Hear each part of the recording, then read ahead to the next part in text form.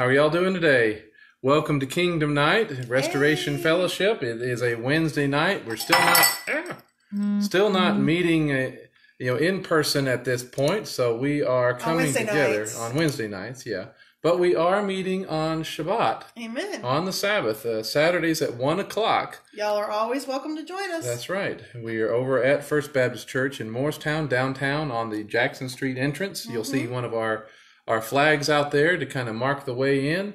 But we'd love to have you come and join us for fellowship 1:00 on Shabbat. It's a time of worship and the teaching from the Word. Amen. So, but tonight we are on the kingdom. Yes. And we've been looking at the kingdom as it appears in the prophets. And we've been going very slowly through the book of Isaiah. Yes. We've really kind of hammered down on some of these different passages. Last week we were in Isaiah chapter 63. We spent a lot of time talking about Edom and what all the place that is and the geography of things and how the Messiah is moving with his army, so to speak, and coming through and how the nations are opposed to him. We're going to look at tonight Isaiah 65. These are the last, 65 and 66 are the last two chapters from the book. And there is a lot of things in these chapters that come up on in the New Testament, in Paul's writings, and different concepts. Even in chapter 64, it talks about, you are our Father, we are the clay, and you are our potter. We are all the work of your hand. And that's language that Paul, draws from several times in his letters, from Romans to Corinthians to, was it 2 Timothy? Anyway, so he draws from several of these. And so we're going to open up in Isaiah 65. Yes. And look at what it has to say about the kingdom. And because tonight there's a lot of good stuff. Yes. About the kingdom. 63 and the discussion on Edom was stuff leading up to the kingdom, right? Right when he comes back, what is he going to do? And how he goes to war against his enemies. 65 kind of focuses in a lot on the kingdom. Yes, and it's that's one of the things that makes the topic, and even looking at the prophets and such, a challenge, is that it's not necessarily linear, right? In its descriptions. It is sometimes it goes back and forth, past, present, future, past. It goes back and forth, and these subjects are interchangeable, and so it's easy to get bogged down or lost. Okay, wait a minute, which one are we talking about now? And so it makes it challenging to keep up with what exactly is he referring to at this particular place. And that's okay. It's okay that it is difficult to keep up with. So don't feel bad about those kinds of things. No, not at all. So when we are in Isaiah chapter 65, looking at the kingdom and the prophets, he starts out by saying this. And this first verse, I believe, at least anyway, and I know that you'll probably find commentaries that will argue otherwise, but I believe this first verse sets some of the stage for what follows in the verses that follow. He says, I was sought by those who did not ask for me. I was found by those who did not seek me. And that's also kind of language that Paul is using in the New Testament to describe a certain group of people. Yes. You remember what that certain group is? Gentiles. Yeah. He uses that kind of language. This is, I will call and reach out to these that are not my people, or were called not a people. And they have a conscience. They do by nature things, that they have a conscience that has them doing and living by things within the law, even though they never heard it before. Which is also something the prophet Hosea uses, the picture that he uses and that Peter uses. But in Hosea, he's referring to the northern kingdom of Israel. I'm not going to call you my people. will now you be called my people, right? I will not have compassion, well, I will have compassion. So, I mean, you have these motifs within the prophets that multiple ones of them use. And, of course, Paul, when he refers to the Gentiles in this way... It's in Romans chapter 10, by the way. Yes. He's definitely talking about Gentiles. But at the same time, either way, whether it's referring to rebellious Israel or to Gentiles. Rebellious Gentiles. Yes, rebellious Gentiles. They were people who were not necessarily purposely and intently going after God necessarily. Yes. So he says, I'm going to start over. I was sought by those who did not ask for me. I was found by those who did not seek me. I said, Hineni, Hineni, here I am. And again, this is in some of these things of Romans chapter 10, 19, and 20 and such. He says, I said, Hineni, here I am, to a nation not called by my name. And in a really, like you said, there's a time where he describes Israel that way. And actually in chapter 64, he was just talking about Israel in terms of them being rebellious. Yes. So they were going in a direction he didn't want them to go. And rebellion is intentional. Yes. Rebellion is where you're going against what God has told you to do, what your Lord, what your Master has told you to do, and you are refusing to do that, and instead you're doing something else. Going in the opposite direction. There's sin. There's missing the mark. There's iniquity that takes truth and error and kind of intertwines them. And then there's transgression or outright rebellion. Okay? That says, I don't care what you say, I'm going to do what I want to do. Right? And that is very intentional. But he's saying this to a nation not called by my name. And ultimately, that I believe this is a passage that is talking about us. That's how Paul seems to understand it and interpret it in Romans chapter 9.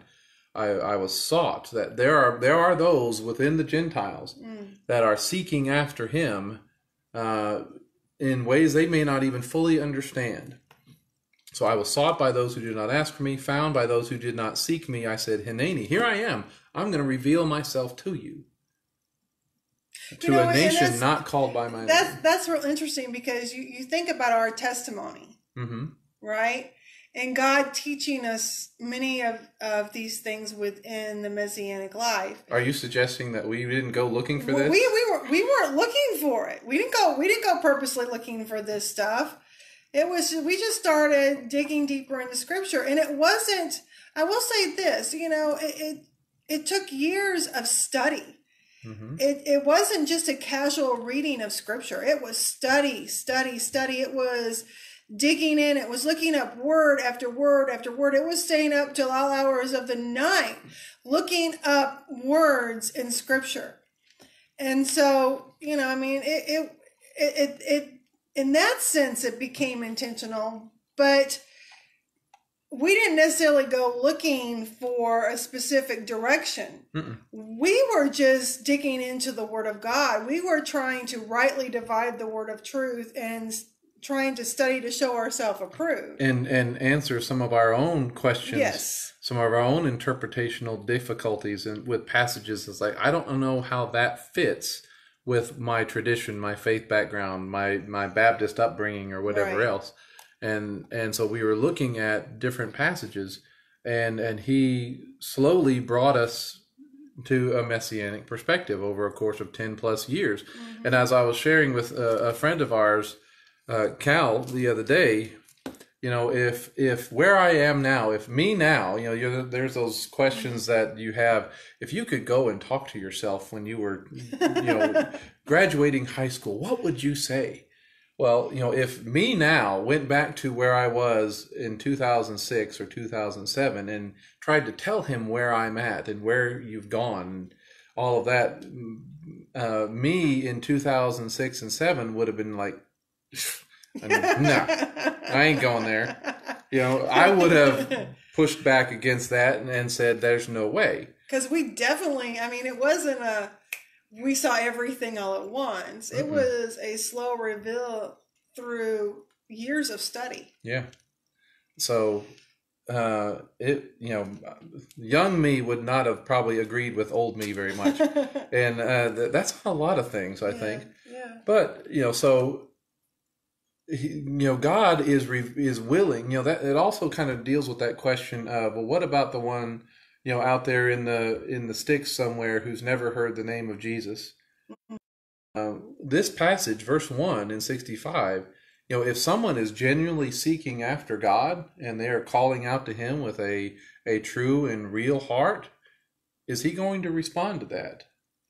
This verse suggests yes, he will. I was found by those who did not seek me. It's in a lot of ways he will reach out to those whom he knows has a heart for him. And he says, to a nation not called by my name. Again, I'm understanding that to be more of the Gentile people. Not necessarily. But yeah, it's also rebellious Israel. I want to make that clear. Yeah. Okay, go ahead. So I have stretched out my hands all day to a rebellious people. Mm-hmm. And again, that also describes the Jewish people, but it also describes the Gentiles who have walked away from God and his ways. Who walk in a way that is not good. They have a halakha that is not good. Not good by whose standards? Oh, by God's standards. By God's standards. He's the one who gets to determine what is good and what is evil. Yes. And that's important because, a nation or a culture may approve of a lot of things. Yeah. They may have national approval. They may have... This is right and good by our culture and by our society. This is perfectly normal as we deem it. This is perfectly legal. Our Supreme Court has declared it so. But he can still look at us and say, they walk in a way that is not good. Right. Because regardless of what they approve, what the culture, what the society approves, if it does not conform to the word of God and what he approves, then guess what he's going to say about it? And anytime scripture talks about walking, it's talking about living. Yes. The way we live. Yes. Yes. The way we live with each other and the way we live with him and serve him. As he spoke to Abraham, walk before me and be blameless. So walking is that manner of how you live your life before God. Right. So again, regardless of what culture or society or anybody else says, God is the one who determines whether something is a good way or not. So he says, I have stretched out my hand all day to a rebellious people who walk in a way that is not good, following their own thoughts. Mine says their own inclinations. Their own inclinations. Okay, I like that. These people provoke me continually to my face. All the time. Yeah. Sacrificing in gardens, burning incense on bricks, sitting among the graves, spending night in the tombs. What kind of activities does this sound like so far? The burning incense, burning incense. It sounds like paganism. Sacrificing. Yes, but they're calling it, what do they think they're doing? Don't they think they are worshiping in some ways? I mean, if they're sacrificing... Again, this is a people that have walked away from God. Yes, but they're worshiping whatever God they think there's out there. According to their own inclinations. Now, if this applies to Israel, if this is Israel, if this rebellious nation is Israel, you can make that case that they think that they're at least partly still loyal to the God of Israel. Mm-hmm. Yep. But I mean, these are those that are worshiping not in spirit and not in truth. Correct. Is that the best way to put it? No matter who it is. No matter who it is. They're sacrificing in gardens. They're burning incense on bricks, sitting among the graves. They're spending the night in the cave tombs. Mine says in caverns, which is interesting. I find that interesting. Well, I mean, that reminds me of the men in the Decapolis area. When Jesus goes across, Yeshua goes across the lake, and heals them of their demon possession, and the demons goes into the pigs, interestingly enough. Into the pigs. And what comes next in this passage? This is Isaiah 65. Yeah, demons are perfectly comfortable in pigs. Isaiah 65, verse 4. They're sitting among the graves, they're spending the night in a cave, they're eating swine's flesh or pig's flesh, and the broth of detestable things is in their pots. So again, that's food, that's diet, that's the things that they're told or they're not supposed to eat that they're eating anyway, whether as Gentiles or as Jews. You know, we're not supposed to be eating those things because he has declared those things are not food. Right. But again, like you said, the demoniac, where Yeshua goes across the lake, he casts out the demon, and he has to go in the pigs. They ask to go because into the that pigs. Unclean animal is a perfect home, perfect place for them, and they know it. Mm-hmm. So you do with that what you will. But so they're eating swine flesh, and the broth of detestable things is in their pots. Who say, "Keep to yourself; don't come to me, for I am holier than you." Mine says, "Keep your distance." Stay away from me. I don't want to hear it. I don't want to hear it. Stop talking. I don't want to hear the truth. I don't want to hear about this other way, this good and pleasing way of the Lord. And the Israelites did that to the prophets, right? They did that to Jeremiah specifically, mm-hmm. right? They did that to Isaiah. They didn't just, these are prophets. Listen to them, right? Yes, let's accept their word. They were telling the prophets, stop talking, stop speaking in the name of the Lord to us. We don't want to hear it anymore. Unless it conforms with what we want to hear. Because they had other prophets telling them what their ears wanted to hear. Yeah. Well, what makes that prophet any better than that prophet? Well, is the prophet's word, number one, consistent with the word? Right. And does it come to pass as the prophet speaks? Right. And sometimes you don't know until after the fact. Yeah, and they're living in real time, right? Hearing both sides, hearing both things. And they know what they want to hear, so they choose what they want to hear. And the rest, they're saying, stay away from me. We don't want to hear the truth. We don't want to hear that. Which is, of course, not what we want to hear. Which is, of course, how Paul describes it himself in 2 Timothy chapter 3. Mm-hmm. Understand this, in the last days hard times will come. For people will be, and you tell me if you think this is a description of the modern world. People will be lovers of self, lovers of money, boastful, arrogant, blasphemers, disobedient to parents, ungrateful, unholy, hard-hearted, unforgiving, backbiting, without self-control, brutal, hating what is good, treacherous, reckless, conceited, lovers of pleasure rather than lovers of God, holding to an outward form of godliness but denying its power. And he says, avoid these people. Keep your social distance away from them. They are always learning, yet never able to come to a knowledge of the truth. That's some of the ways that he describes them there. Back in 1 Timothy, he describes it. Oh, wait, I'm looking right over something, aren't I?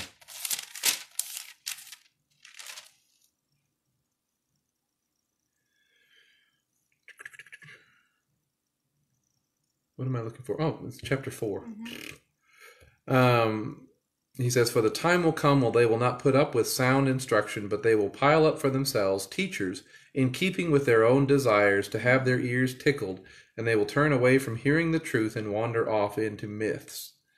So that's Isaiah is basically saying a similar type of thing, where he says, keep to yourself, don't come near to me, for I am holier than you. I am better than you. I don't need to hear about this other way. I have, my culture's approval. Right. Why do you need me to? Why do you trying to tell me to live some other way? Why do you want me to go backwards? Why are you judging me? Why do you want me to go do what they did hundreds of years ago? Mm-hmm. Right? All the way back there. I give money to the right causes. I virtue signal better than you. Well, we have to remember, too, that for them, the Torah, right, the Mosaic Covenant was old-fashioned. Mm-hmm. Even in Isaiah's day. Even in Isaiah's day. It was back there. We've moved on. We've progressed. We're beyond that now. Mm-hmm. We now have a king. We now have a temple. Right? Yeah. We have all these other gods to choose from out there. So keep to yourself. Don't come near to me, for I am holier than you. And then, Gentiles would even have a similar type of attitude in hearing the Torah for the first time. In responding, we don't need to live that way. Look how Paul was received by the philosophers in Athens. They called him a seed picker or something else like that. They called him some derogatory term. Look, this guy thinks he's so smart. And then when he brings up the resurrection, they just like, that's the most ridiculous thing I've ever heard. Mm-hmm. So even the Gentiles can approach the Torah and approach the Word of God and an apostle of God in the same manner. And even Yeshua said at one point, when it comes to the Gentiles, what did he tell them? The Gentiles like to lord it over. They want to lord it over the Jewish people. And Yeshua specifically tells his disciples, don't be like that. That's not how you're to be. And don't let that happen. Right. That's also in the meaning in what he was saying. The Gentiles like to lord it over. Which is exactly what the Inquisitions were. You think about the Inquisitions within history, like the Spanish Inquisition. So much of the Inquisition was specifically targeting Jews who had become believers, but were still doing Jewish things. Mm-hmm. And the Inquisitions used the fact that they were still doing those Jewish things as quote-unquote evidence that they had not truly converted or didn't truly believe that Jesus was the Messiah. Mm-hmm. Right? So they were specifically targeting Jewish believers. Yep. Because they had those holdovers of practice. Yes. And that was even a big controversy between the Roman Church and the church in, was it Scotland or Ireland? Ireland. Explain that one a little bit. Well, Ireland was what we would call more Messianic. They had more of those Jewish overtones and Jewish practices. You've heard of a guy named Saint Patrick? Mm-hmm. Have y'all ever heard of him before? He was much more Messianic in nature. The Roman keeping the feasts. Right. Was he doing Sabbath too? Yes. Yes, he was. The Roman Church didn't come into play on the islands of England and Ireland until a little bit later. And then they changed Patrick's identity and his practice, because there was what's it called, the quarter deciman controversy or whatever else. Was that it? About Easter? No, I'm thinking between what did they call the description between Patrick and the church? I don't know. Roman Church. Okay. Fine. Okay. Well, because I'm thinking about the Easter controversy, so that's what I have in my head. But I remember studying in seminary how Ireland specifically wanted to still connect the resurrection of Messiah to Passover, and the Roman Church did not. So they were still in Ireland practicing Passover and keeping Passover and unleavened bread, and understood that resurrection was supposed to be in connection with that. The Roman Church did not, and there was this huge controversy within the church within Europe, and it was Ireland against Rome. Yeah, Ireland leading the charge. Patrick was not a fan of the Roman or papal authority. No. He was fighting against that and trying to change that. Well, it wasn't even necessarily an issue, I don't think, even for him yet entirely. So, but he resisted that authority being imposed upon him, and so he was not a champion. It took a while for that authority from Rome to be that significant and go that far. Yes. I think that's the one thing we have a tendency not to realize. We think that it instantly went from complete power from the Roman Empire to the Roman Church. And that transformation took time. Yes. And it definitely took time to go across all of what was the Roman Empire. Yes. The point I'm really trying to make is that Patrick, as he was known at the time in his day, was on the other side of a lot of that that he would have been, yes. debate. And a couple hundred years later, his name and his identity was turned into a saint, to be Saint Patrick, and a champion by the Roman Church, to be a champion of those things that he was actually against when he was alive. Right. So I just find that ironic. But in any event, Isaiah 65, that was a nice little rabbit trail for you. Isaiah 65 verse 5, keep to yourself, don't come to me, for I am holier than you. These are smoke in my nostrils, a fire that burns all day. So that attitude of, I'm good. I don't need any of this stuff. I don't need any of this ways of God that are pleasing to him. I'm holy as it is. That's how God describes his response to that. When believers or when people give the attitude of stay away from me, I am holier than you. He says, these are smoke in my nostrils. That's his response.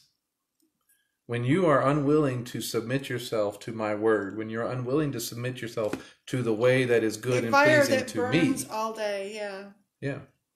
So okay, verse 6, read verse 6. Behold, it is written before me, I will not keep silence, but I will repay, even repay into their laps your iniquities and the iniquities of your fathers together, says Adonai, because they burned incense on the mountains and scorned me on the hills, so I will measure into their laps full wages for their former deeds.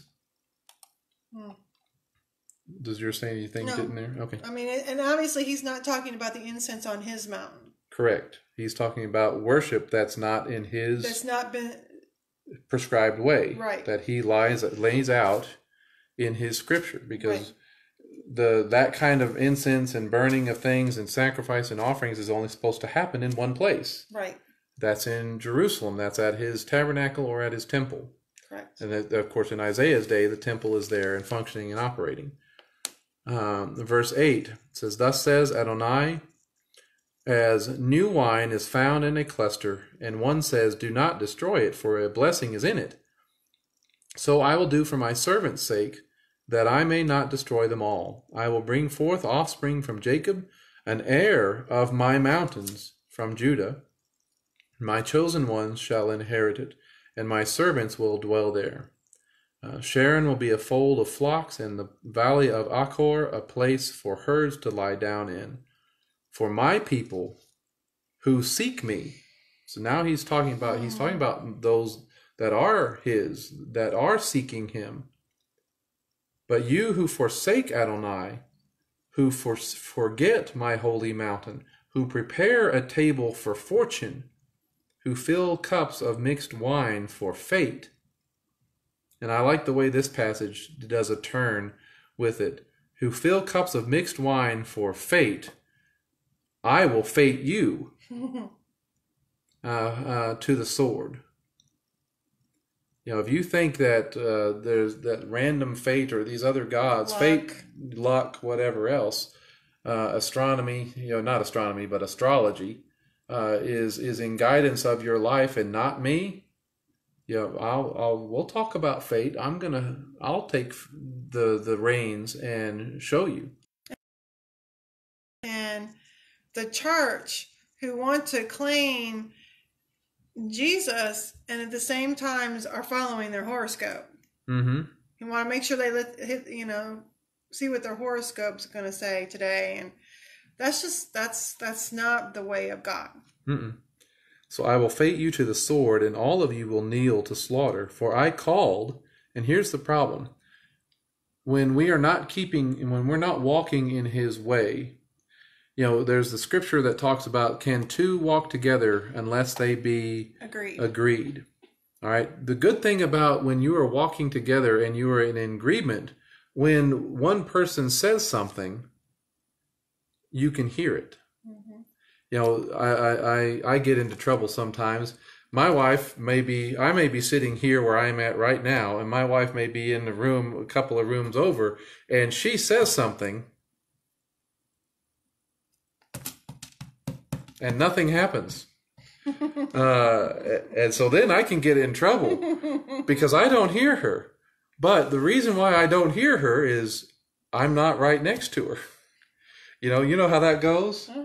Just because you say something don't mean I'm going to hear it. Because if we're not walking together, if we're not side by side, if we're not near one another, then speaking in a normal tone of voice is not going to be heard.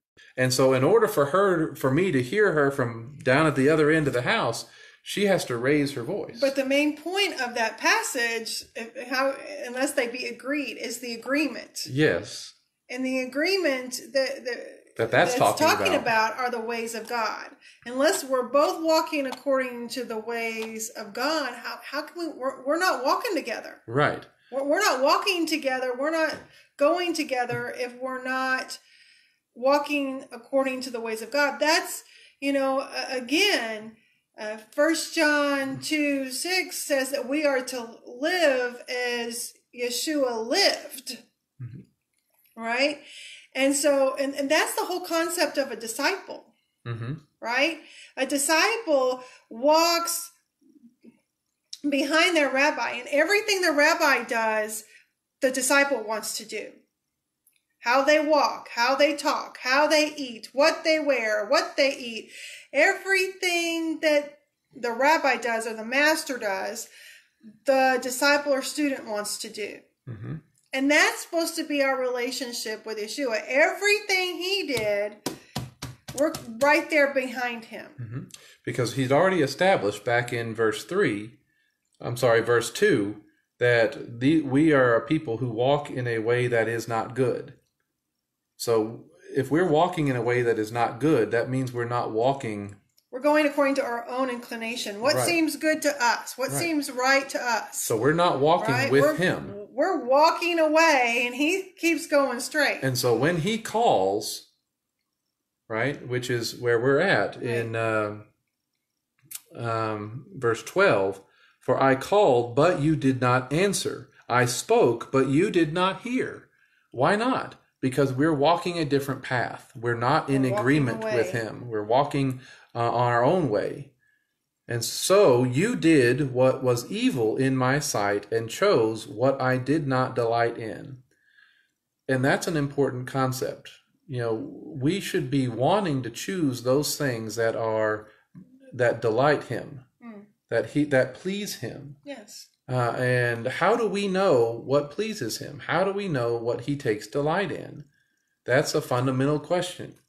And we know what pleases him and what delights him, what is the way that is pleasing to him, is through his word, through his Torah, his instructions. He has shown you, O man, what is good. To what is else? See, now I just lost the beginning of it. To love. What? To love mercy, to walk justly, love mercy, and walk humbly with your God. I got stuck. Which got me stuck. Yeah. It's all your fault. Just say, okay. That's my fault.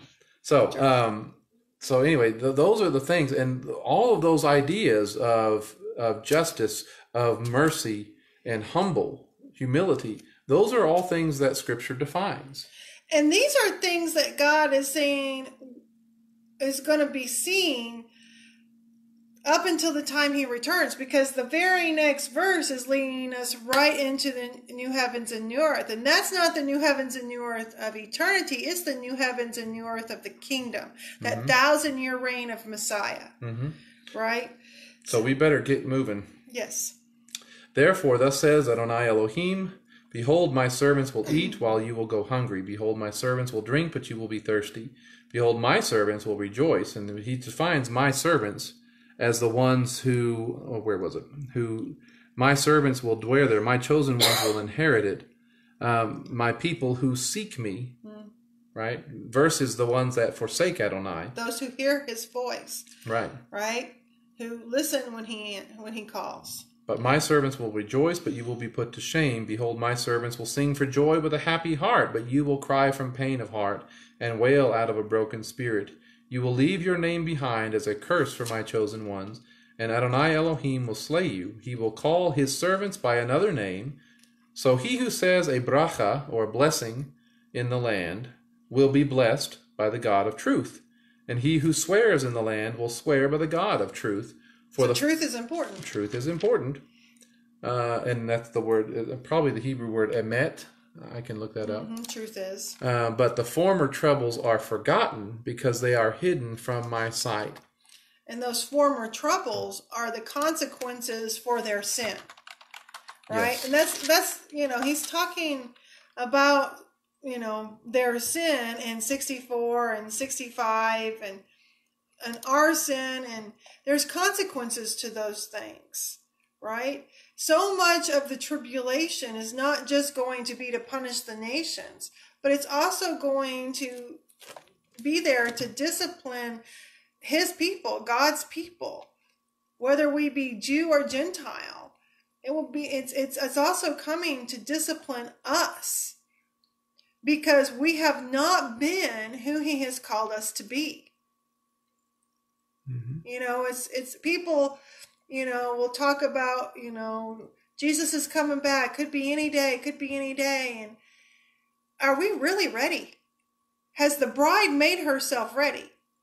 Has the prayer of Jesus in John 17 been answered? Are we ready for that reunion? That primary prayer being that as a call for us to be one. Unity. And unity. Especially True between unity. Jew and Gentile. Yes. So, those things have not been accomplished. And so much of that will be accomplished by the pressing of the tribulation. Mm-hmm. So, and with that, the former troubles, remember this, she just said the former troubles is our rebellion. Is our rebellion and the consequences of that rebellion, the discipline of God. Mm-hmm. Right? So he says in verse 17, for behold, I create new heavens and a new earth. The former things will not be remembered or come to mind. So, and the kind of like a woman in labor. Once that child is born, she forgets that hard labor. Okay, it was there, but free with that, I have my child. Yes. Right? She's not going to focus on, she may have her stories, but the focus of her life becomes the child. Mm-hmm. And the new heavens and the new earth are for those who are his servants, those who are seeking his face, those who are hearing his voice when he calls. Verse 18, but be glad and rejoice forever in what I am creating. For behold, I am creating Jerusalem for rejoicing, and her people for joy. And that is language of what? Feast, primarily. Oh, that would be Sukkot. Yeah, Sukkot, the Feast of Tabernacles. The theme and the primary message of those of Sukkot or Tabernacles is that of joy and rejoicing. Celebration. We are commanded to rejoice at the Feast of Tabernacles. The Feast of the Nations, right? And of course we see that in Zechariah 14, that feast being mentioned in the kingdom specifically, right? And so, we're not one in terms of living the Messianic life, we're not wanting to go backwards. We're wanting to go forward. These things are still in our future. Mm-hmm. We're trying to prepare our hearts and our lives for what's coming. Yes, the path of God, the walk of God is not just, the Torah of instruction of God is not just in the past. Right. The Torah of God is also the kingdom in the future. Right. It's part of the new heavens and the new earth. Mm-hmm. Because everything will be his. Everything will be done his way. There will be no rebellion anymore. There will be no going our own way anymore. Well, there will be, but, when there is, it's dealt with pretty much immediately by the king himself, right? So, I'm creating Jerusalem for rejoicing and her people for joy. Then I will rejoice in Jerusalem. So, in the kingdom, the Messiah himself is also rejoicing with his people. So the heart of God is rejoicing and celebrating with that time. His mind says, I will rejoice in Jerusalem and take joy in my people. And be glad in my people, yes. No longer will the voice of weeping or the voice of crying be heard in her.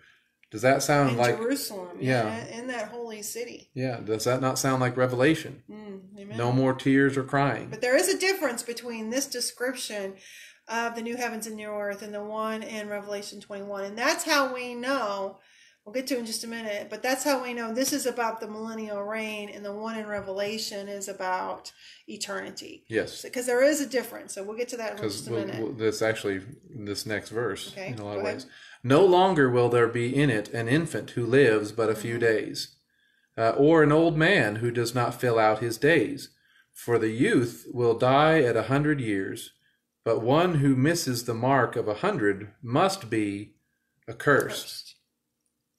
So that's one reason why we know this is not eternity. There is some measurement or some sense of death. Right. And of course, in eternity, death is going to be gone. The one in Revelation where he talks about new heaven and new earth, death is gone forever.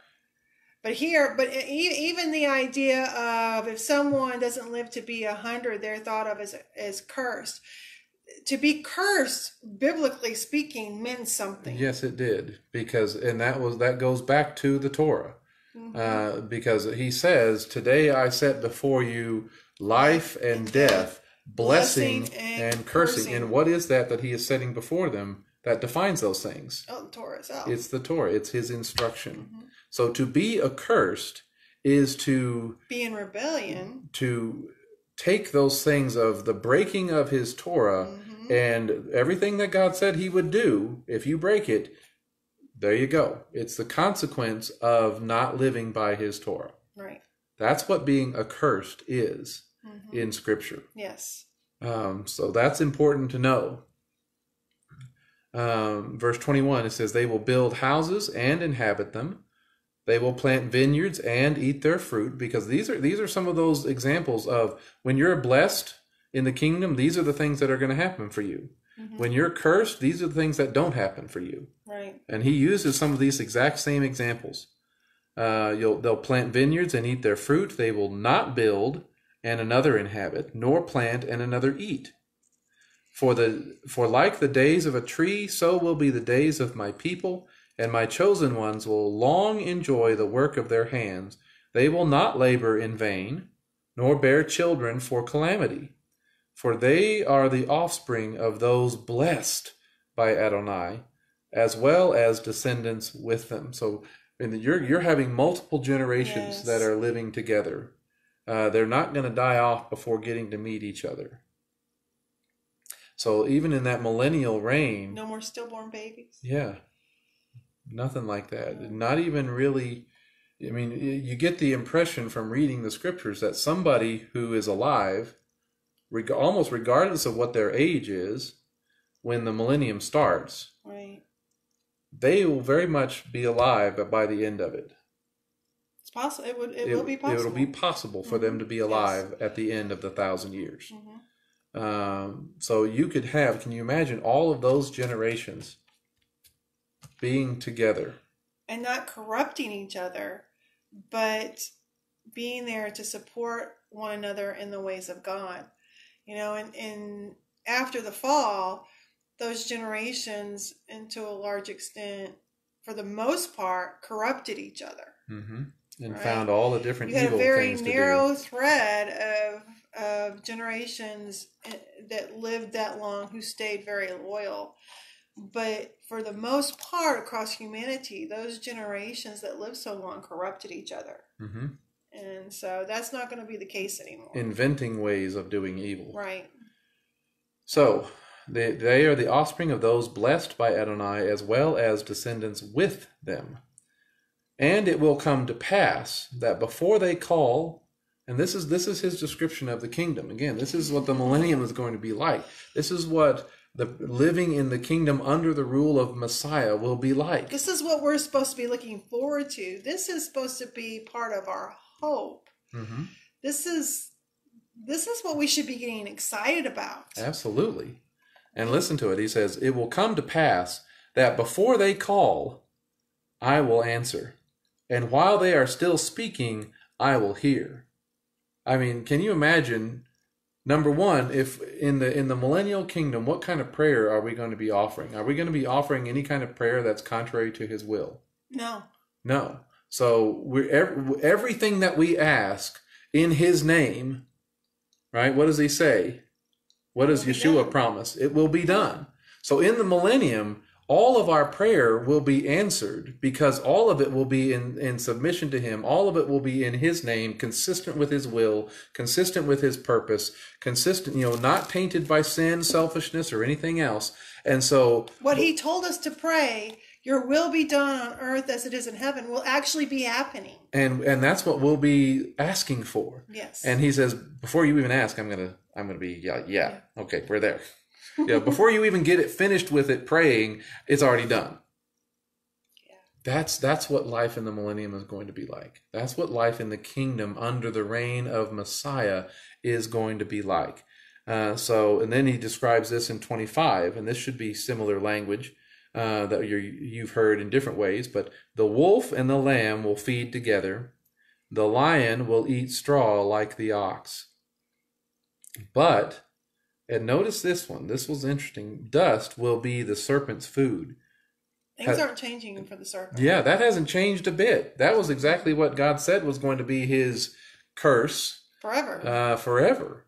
So Satan, the serpent, his situation has not changed. He is still limited and controlled by God. He can't just go to and fro and do whatever he wants. He is still under the direct supervision. Well, Satan is in the pit at this point. Yes, but I mean, he is still he is not his own master.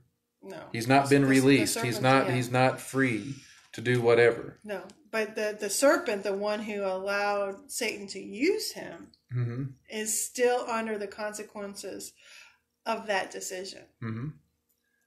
So they will not hurt or destroy in all of my holy mountain, says Adonai.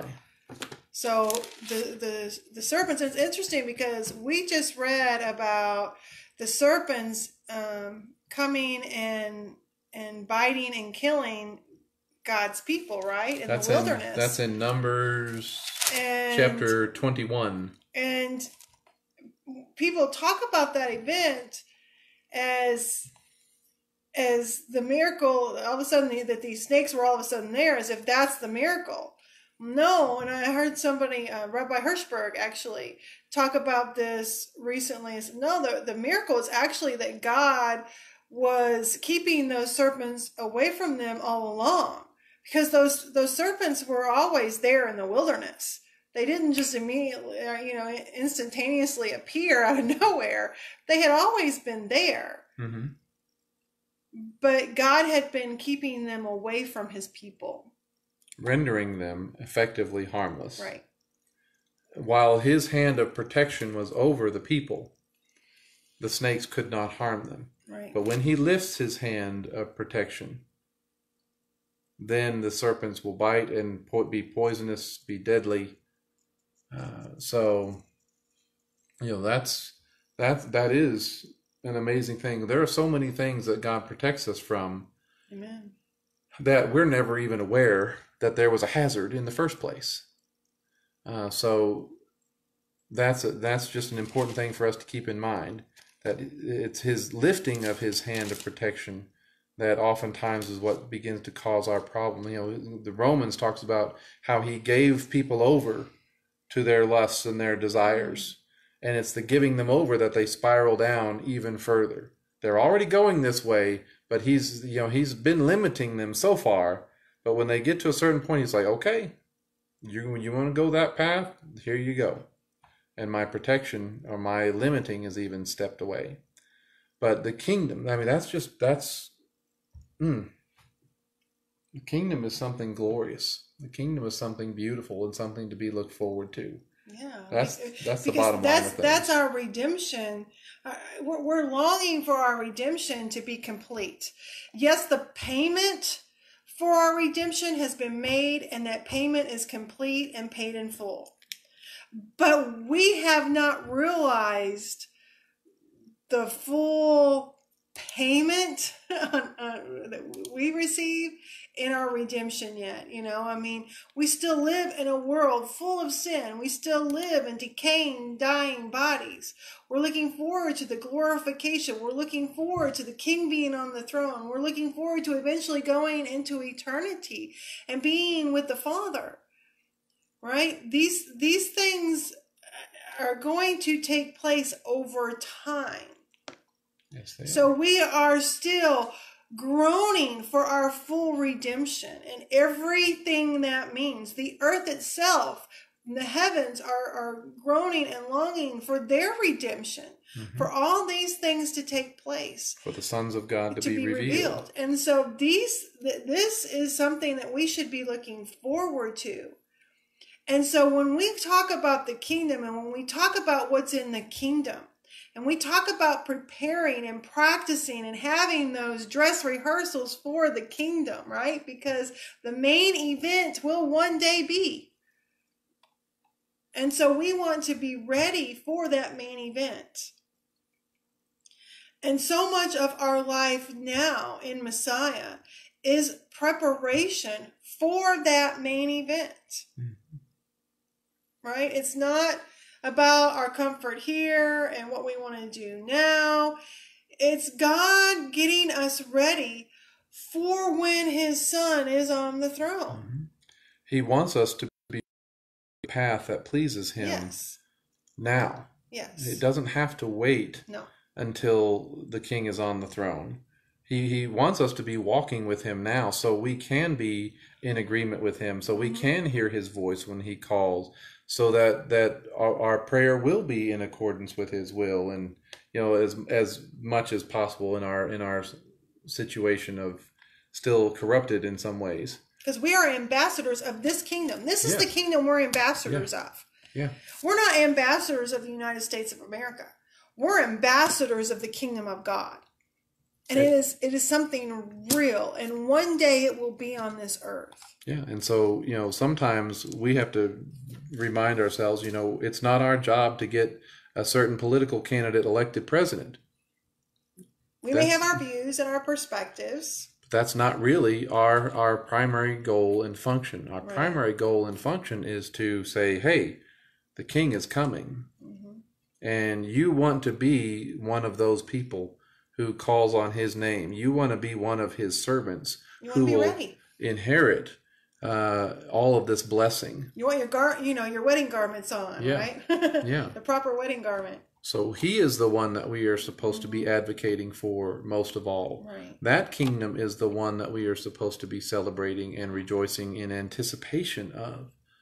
And so that's what I just want to encourage y'all in. He's talking about a new heavens and a new earth where our sins and our things are not remembered anymore, where you know, before they call, I will answer, and while they are still speaking, I will hear. And as we've talked about earlier in Isaiah, this is also a kingdom of complete and true justice. Yes. And righteousness, and where everything that is wrong is made right. And we as human beings have a hunger and thirst for true righteousness. We know when as people we should. Well, yes, but we understand that what we're getting is not it. Yes. You know, what we are seeing, what we are experiencing in the world, even as good as a system as you might see on the planet, guess what? There's still going to be injustice somewhere in some way. Yeah. You know, the innocent are still going to be convicted. The guilty are still going to be set free. We're not going to be able to get everything right. So we have a heart and a hunger for true justice, and that's going to be a defining mark of his throne. Yeah. And of course, it's going to be justice as he defines it. He's not going to be asking our opinion about whether something was just or not. He is going to make the right decision. It's not going to be up to a jury? Nope, no jury. Not a jury. In that sense. Yeah. So, all right. Well, lots of things to think about and talk about. And then if you really want to get ahead, look into Isaiah 66 and some of those things of what's in there. Because some of the issues that we talked about tonight are going to show up in here, I think, in Isaiah 66, if I'm remembering correctly. But also some things that we have seen in our generation, or shortly before our generation. So stop trying to get ahead right now. Yeah. And say goodnight. So, it's good to see everybody here tonight. May the Lord bless y'all, and look forward to seeing you again. Don't forget to come by and visit us on Shabbat. We're meeting at 1 o'clock in Morristown, Tennessee. If you have any more questions and things, go to our website, www.restorationmessiah.com. We'd love to hear from you. May the Lord bless y'all. Shalom. Shalom.